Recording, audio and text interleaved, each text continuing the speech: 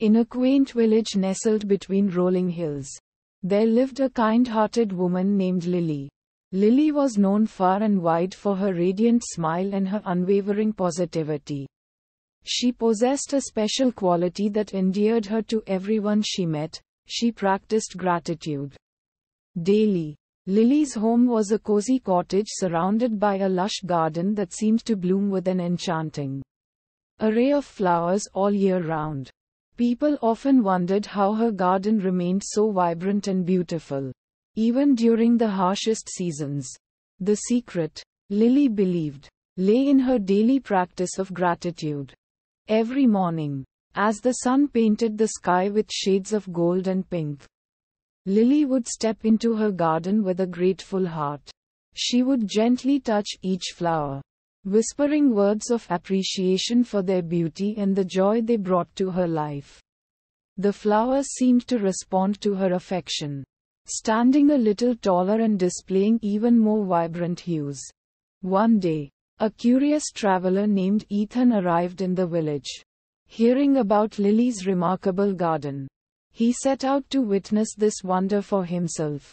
As he approached Lily's cottage, he was greeted by a riot of colors and a fragrance that lifted his spirits. Ethan introduced himself to Lily and couldn't help but ask, "How do you maintain such a magnificent garden? I have traveled far and wide, but I've never seen anything like this." Lily smiled warmly and replied, "The beauty you see here is a reflection of the gratitude I express every day. I believe that gratitude has the power to transform not only our own lives but also the world around us." Intrigued, Ethan decided to spend some time with Lily and learn more about her philosophy. He joined her each morning as she expressed gratitude to her garden. At first, he felt a bit self-conscious, but over time, he began to experience the positive effects of this practice. As the days turned into weeks, Ethan noticed a change within himself.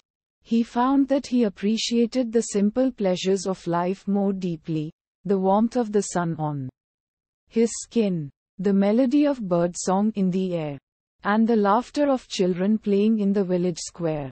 One evening, as they sat in Lily's garden, watching the stars twinkle in the night sky, Ethan shared his realization. "Lily, your practice of gratitude has opened my eyes to the beauty that surrounds us.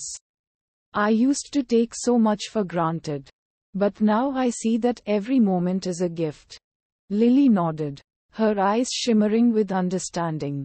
"Gratitude is like tending to a garden," she said. "When you nurture it daily, it blossoms and flourishes. And just as a garden blesses us with its beauty, gratitude blesses us with a heart full of joy."